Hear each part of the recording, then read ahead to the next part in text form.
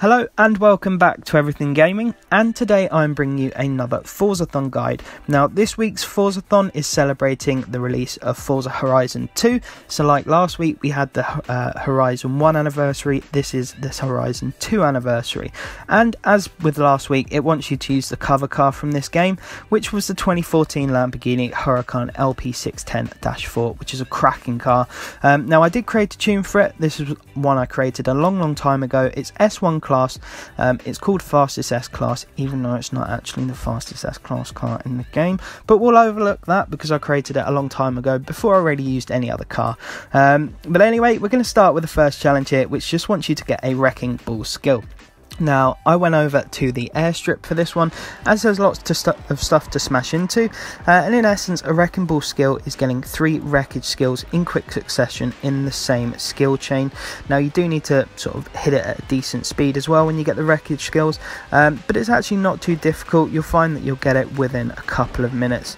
Like I said, with the airfield, there's so much stuff to smash into, it's pretty much hard not to get it. But if you are struggling, don't forget you can leave a comment and I'll try to help you out as best as possible.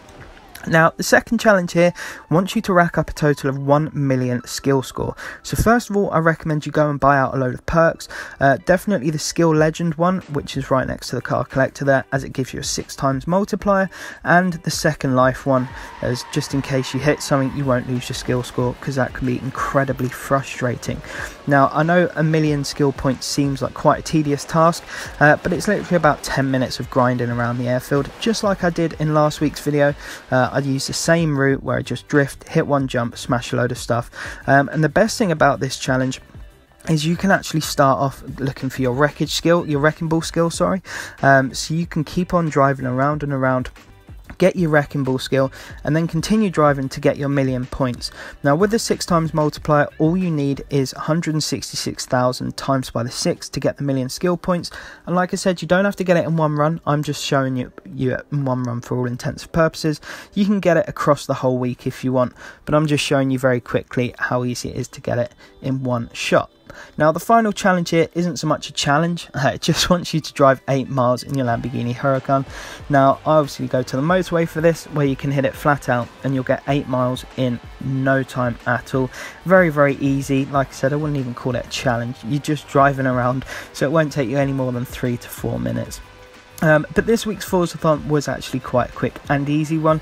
It shouldn't take more than 10 minutes really, but fantastic car, and obviously a great sort of send off to Horizon 2, but a great way to remember it. You know, I'm sure a lot of you guys were on the previous Horizon games, and they're all as fantastic as the other, but I actually want to know which Horizon game you prefer. I know I put this in a poll a few months back, but it'd be good to find out what everyone feels about all the Horizon games, which one's your favourite and why.